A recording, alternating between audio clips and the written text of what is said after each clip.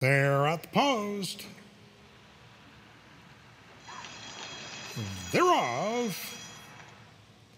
The King's Cousin gets the first call.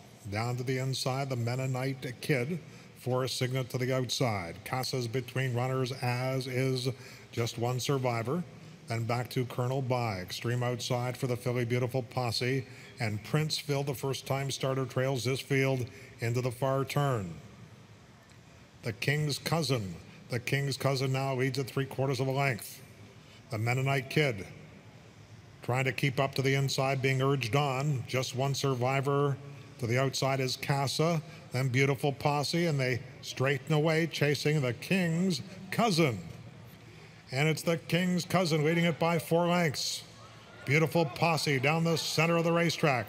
To the inside, the Mennonite Kid. Casa's back in fourth, and it's the King's Cousin, clear by 4.5 lengths. The King's Cousin, much the best here to break his maiden. It's going to be close for place. Maybe the Mennonite Kid over Beautiful Posse with Prince Phil fourth.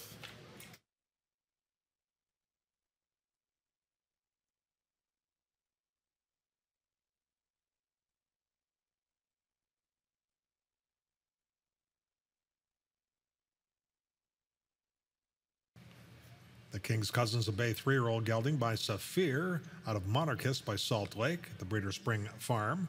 Now owned and trained by Lori Silvera, the winning jockey Sheena